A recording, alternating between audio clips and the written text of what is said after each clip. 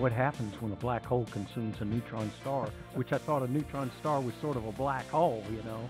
Yeah, they're certainly in a related class of objects. And so probably the best thing to do, though, is talk about what a star actually is. And then we can talk about these exotic stars, because that's what they're really just exotic forms of a star. So if you think about a star, you think of the sun, it's like, well, I understand the sun, it's a big ball of fire. Well, actually it's not, right? So the sun's not on fire. A lot of people have that misconception. It doesn't even have very much oxygen in it at all. And you know that if your clothes catch on fire, you need to stop, drop, and roll, right? That's because you're cutting off the oxygen supply. Well, the sun's not on fire. It's not made out of oxygen. Primarily, the sun is made out of hydrogen and helium. Now, it does have other fractions of contents in it, like oxygen, but not enough to burn. So the sun is a machine that generates a thermonuclear process in its core. That thermonuclear process, let's divide that word out. Thermo means hot, and nuclear means it refers to nuclear reactions. So there are nuclear reactions taking place at the center of our star that turn hydrogen into helium by this process called nucleosynthesis. So you're generating energy by taking two hydrogen atoms, shoving them together in a manner where they stick together at a nuclear level and become a helium nucleus. You actually lose a little bit of mass in that process, which is really unusual. But where does that mass go? Well, it goes into Einstein's other equation called E equals mc squared, one of his favorite poems, of mine at least. That's my favorite Einstein sonnet. The sonnet or the haiku, I'm not really sure. Anyway, E equals mc squared. So E means energy, m is mass, and c is the speed of light, which we know is a big number. Then you square that really big number, right? So if there's a little tiny bit of mass that disappears, when you take two hydrogens, collapse them together into one helium nucleus, where does that energy go? I'm sorry, where does that mass go? It goes into that Einsteinian equation as the m. It gets multiplied by the speed of light squared, which is a truly large number. And then what do you get out the other side on the other side of the equal sign? Well, you get a little respectable burst of energy. A little puff of energy comes out the other side, right? So mass is actually lost as it's converted into energy. That's why it doesn't violate the conservation of principle of conservation of mass or conservation of energy. It's just shifting from one form to the other. Right. Well, here's the thing. The sun converts more than 4 million tons of mass to energy per second. 4 million tons goes into the m side of that equation, then gets multiplied by the speed of light squared, which the speed of light is a ridiculously large number. Then you square it and you get an even bigger number. What comes out the other side of that equation? More energy than human beings have ever created in their entire existence, including all of the power plants, nuclear weapons, any kind of power source you can imagine ever generated by humanity. The sun generates far more than that in simply 1 second of that thermonuclear fusion process.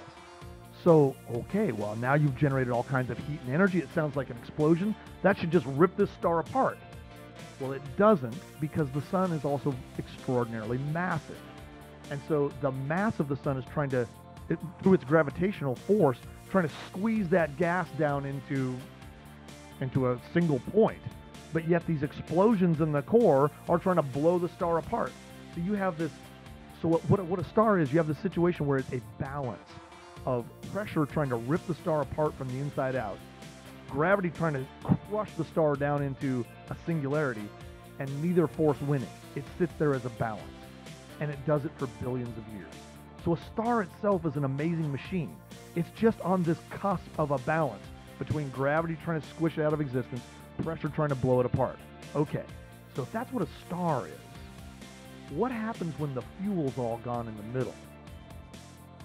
So if you converted all your hydrogen to helium, or at least most of it, well, a star can get by converting heavier elements like helium into other things like carbon, and it can convert, as long as the star's big enough, it can convert materials all the way up to iron.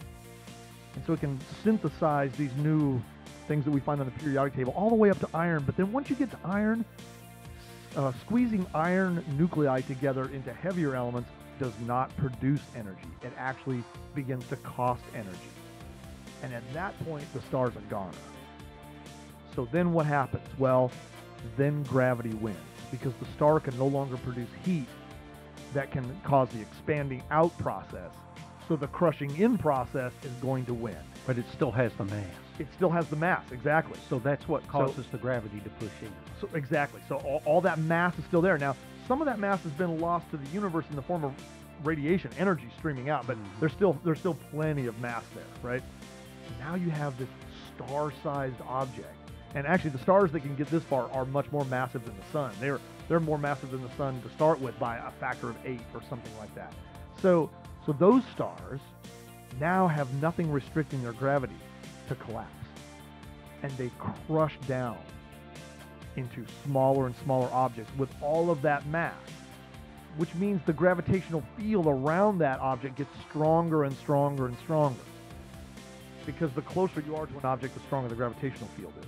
And so as this tremendous mass gets into a smaller and smaller shape, or a smaller and smaller size, something has to stop that collapse, right? Well, there are various then laws that we find from the weird world of quantum mechanics that begin to stop this collapse. And the first of those is something called electron degenerate pressure, which from a layman's standpoint means you can't take two electrons and shove them together into the same exact place at the same exact time. And so since electrons just won't have it, then that resistive force begins to stop the collapse up to a certain mass level.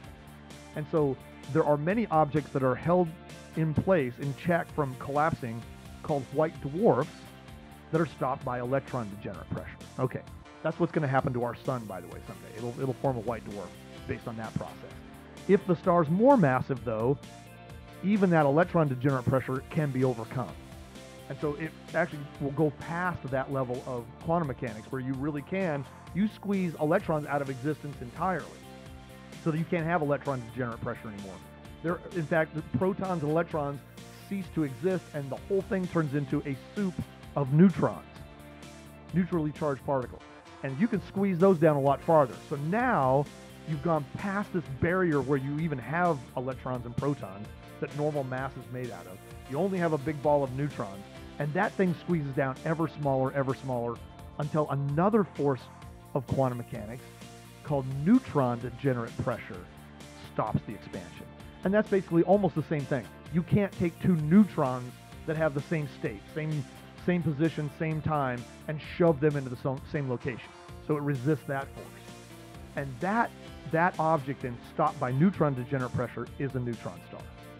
Now what you have is you have something with the mass of, say, 4 or 5 suns squished down into a volume about the size of our city, Columbus, Georgia. So you could end up with a white dwarf, but then if it continues to collapse further, you end up with a neutron star. Correct. I see where you're going.